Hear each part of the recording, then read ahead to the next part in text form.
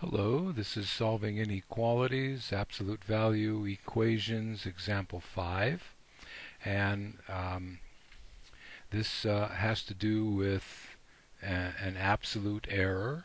So they are saying that the basketball can be inflated to a pressure of 8 pounds per square inch with an absolute error of 0.5 psi. And they give us a little formula, and it says that you take the measured pressure, so the absolute error can be 0.5, and then the absolute error is equal to the absolute value of the measured air pressure, take away the accepted air pressure. So we end up with this little absolute value equation. So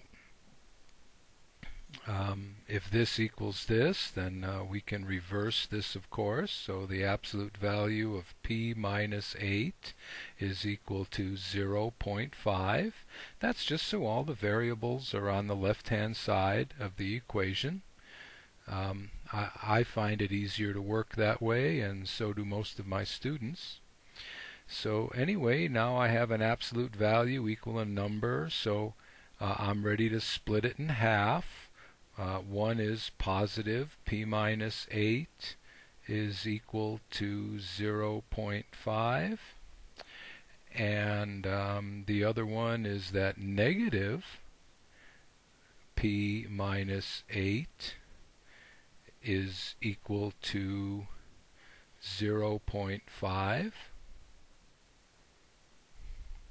Okay, solving this one by adding 8 to both sides, I can get p is equal to 8.5.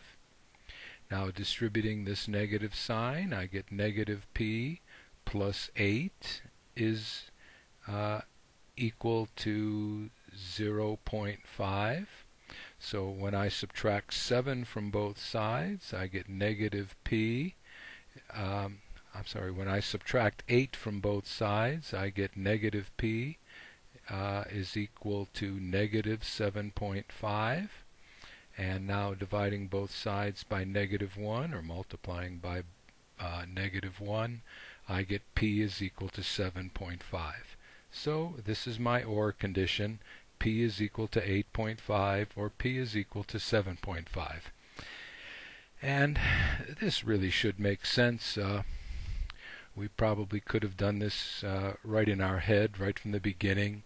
If it's 8 pounds per square inch and an absolute value of error of 0.5, that means that the 8 pounds could be 0.5 less, which is this, or it could be 0.5 more, which is this.